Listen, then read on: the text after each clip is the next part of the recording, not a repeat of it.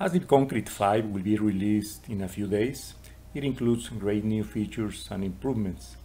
One of the most important features is the addition of a new module for the design of shear walls per the ACI 318 version 2019. This is Javier Encinas, and today we're going to review this new module in ASDIP Concrete 5. We're going to know the user interface and how the module works. Let's get started. I have prepared an example just to illustrate how this new module works. The left pane in the screen is dedicated to the input, so you enter all the information in this area. The right pane is dedicated to the output, so you see the results here. In this example, I can model a wall that is 152 feet high. The unsupported height is 9.5 feet, which is corresponding to the first story, and the building has 16 stories. In this tab, the wall web, you enter all the information related to the wall itself. In this case, the wall length is 23.5 feet and the wall thickness is 24 inches. It's reinforced with two curtains with number 7 at 9 vertical bars and number 7 at 10 horizontal bars. Of course, all this information will be checked in the program. If we go to the boundary members, here you enter the information on these areas at the ends of the wall. In this case, the boundary member is 36 by 36 and is reinforced with a number 11 rebars, 8 bars at the top and bottom, which are these bars at the ends, and then 6 bars left right, which are these bars in the middle. The ties are number 5 at 6 inches, and let's assume that every other rebar is laterally supported by cross ties. So we select the option here that every other rebar is supported. If we click on the Materials tab, here you specify the material properties for the concrete and for the reinforcing steel. In this case, we are using concrete strength of 7.5 KSI and steel strength of 80 KSI. If we go to the Loads tab, here we can specify the loads acting on the wall.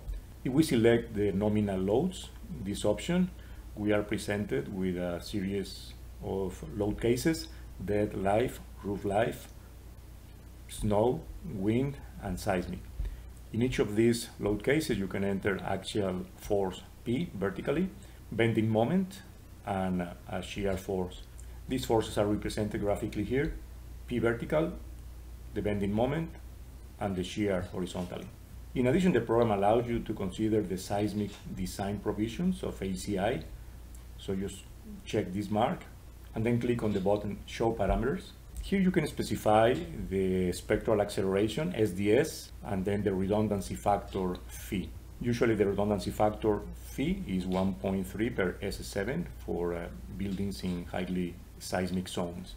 For that, I have entered some vertical loads, also for live, and then in seismic, I have entered also a bending moment, 75,000 kip feet, and a shear force, 800 kips. With these forces, we're going to design this wall. In the right pane, at the top, we can see here the geometric information of the wall, then the unfactor loads. Here the program calculates some wall properties, material properties, and also geometric properties. Here the program calculates the maximum shear force according to this load combination, and then it calculates the minimum vertical and horizontal steel ratio. The program calculates the flexural strength for this maximum axial load and bending moment for this load combination. The program calculates the strain diagram, and then it calculates the forces and moments corresponding to the concrete and to the steel. With this information, the program calculates the nominal flexural strength, and then it's affected by the phi factor. The flexural ratio is the maximum bending moment over the design capacity. In this case, it's 0.91, so it's passing. Graphically, if we go to the Diagrams tab, the program generates the interaction diagram. This is the nominal interaction diagram for this shear wall, and then this is the design interaction diagram affected by the phi factor. These points represent the loads. In this case, all loads are inside the usable area. The program also calculates the maximum factor shear for this load combination and calculates the design shear, which includes the maximum probable bending moment to ensure that the design is ductile.